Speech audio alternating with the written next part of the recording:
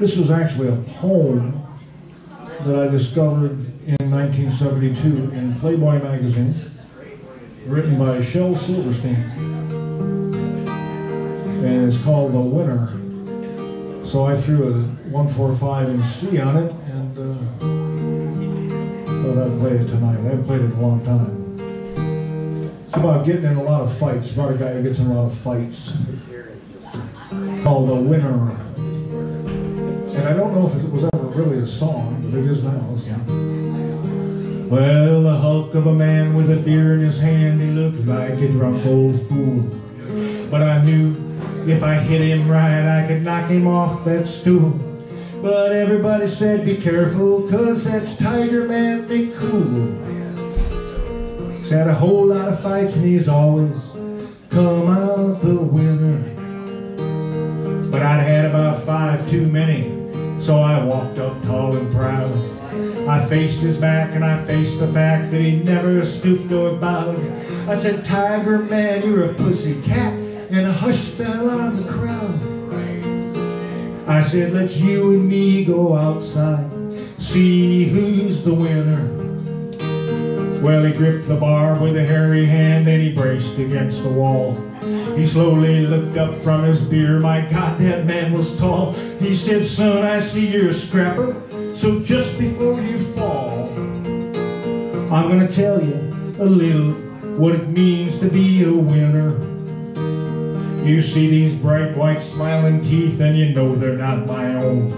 Mine rolled away like chiclets down the streets of San Antone. But I left that person cursing, nursing 7 broken bones. Well, he only broke 3 of mine, and that made me the winner. Well, his broken back was the dying act of handsome Harry Clay. That sticky Cincinnati night I stole his wife away. That woman, she gets meaner and uglier every day. But I got her, boy. That made me the winner. Let's see. My knuckles are so swollen I can hardly make a fist. Who would have thought old Charlie had a blade taped to his wrist? My blind eyes where he cut me and my good ones where he missed. Yeah, you lose a couple things when you're the winner. Let's see. I got arthritic elbows, I got dislocated knees from picking fights with thunderstorms and charging into trees. My nose has been broke so often I might lose it if I sneeze.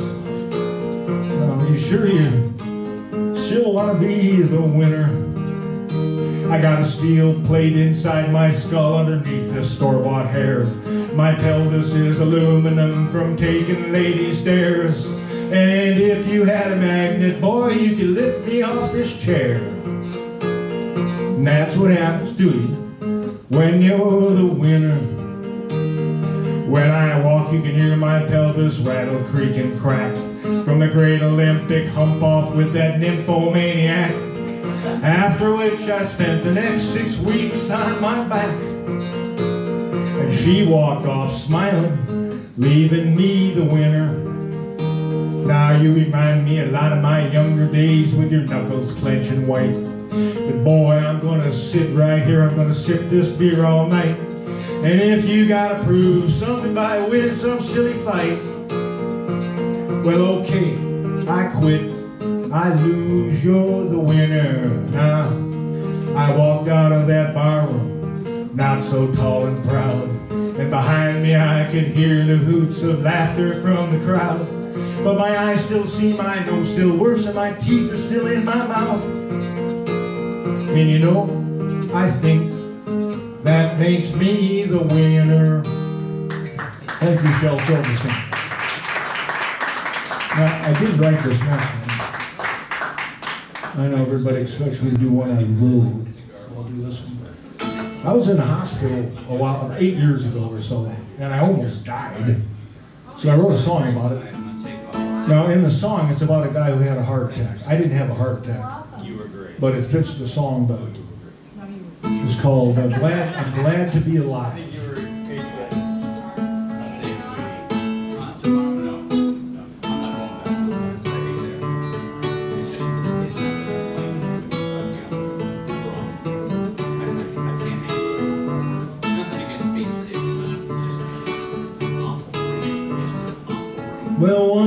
my stomach, it felt funny.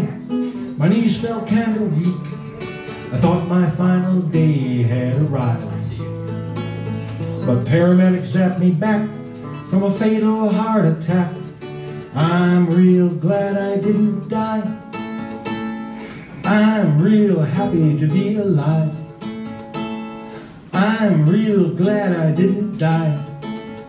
I hear moaning and complaining, I just find it entertaining.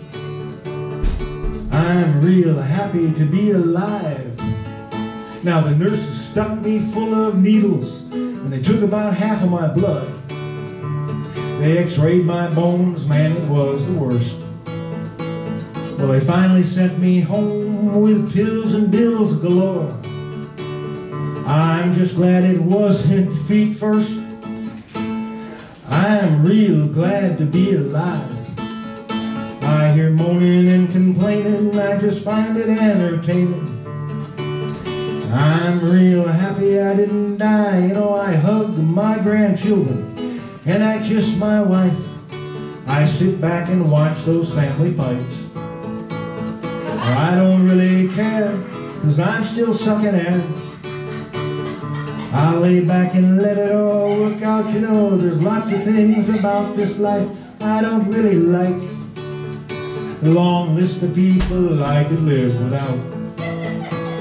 But even with all the crap, I'm happy to be back. I'm gonna smoke a joint and let it all work out. Glad to be alive. This was an old Tom Lehrer, called the Hunting Song. I thought I'd do this over at Whitetail Hollow, maybe in September.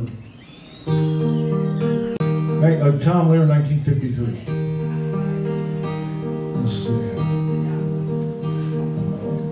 I always will remember, it was a year ago November, I went out to shoot some deer on a morning bright and clear.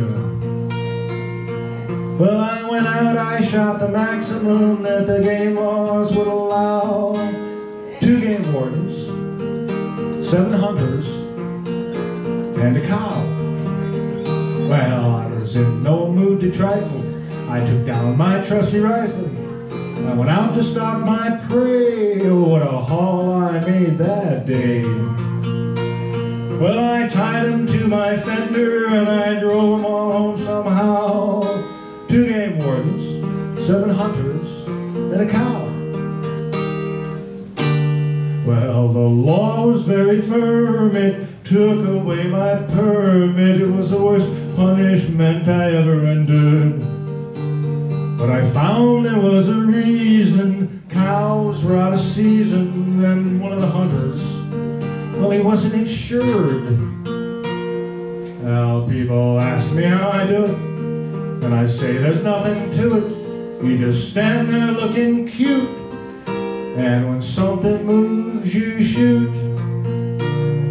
But there's 10 stuffed heads in my trophy room right now. 2 game wardens, 7 hunters, and a purebred Guernsey cow. There it is.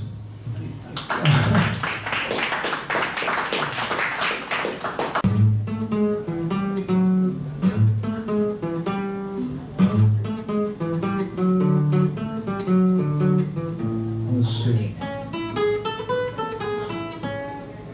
This is about your first sexual experience, how it sets the pattern for the rest of your life, whether you like it or not.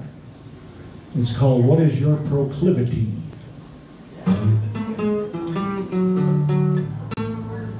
Let's see. What is your proclivity? What is your desire? What is it that turns you on, what lights your little fire? Is it something really kinky? Is it something fun? Is it something I've never done?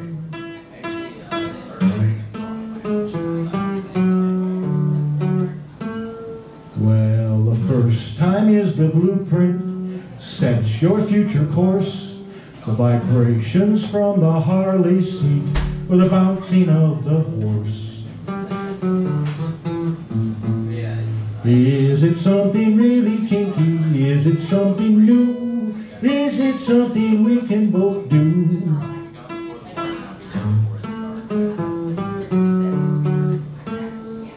Well, missionary's kinda boring. Doggy can be fun. Pile driver hurts my neck. Can I spank your little bum? Is it something really kinky? Is it something weird? Is it something I should be scared?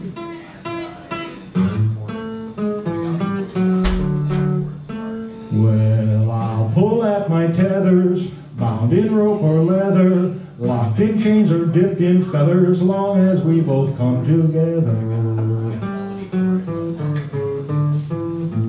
Is it something really kinky? Is it something fun? Is it something I've never done?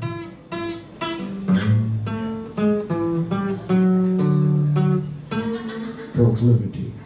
I'm done for the night. Thank you all. It was fun.